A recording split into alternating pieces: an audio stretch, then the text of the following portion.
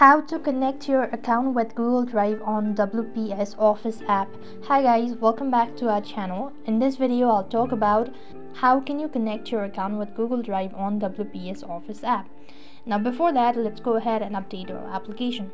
So open up your Play Store or an App Store, and in the search box you want to type in WPS Office app. After which you want to check whether the application is completely up to date or not. Once it is updated, click the open button and make sure that you already have an account. Now that you're logged into your account, that's going to take you to the home page, or the page which is going to look something like this. I'm just going to go ahead and exit from this page, and you could see this is how it will look like. So after which, what next you want to do is, while you're on the home page or the dashboard, you want to click the Files button. And as you click on the Files button, you want to swipe down and click on Google Drive.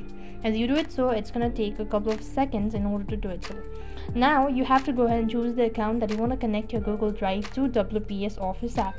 Let me go ahead and do it this particular account. And now that I've done it so, it's going to ask me to enable some of the permissions. So if I'm sure about it, just click the continue button. And now you've successfully connected your Google Drive on WPS Office app. So that is the simplest way of doing it. So I hope the video was helpful.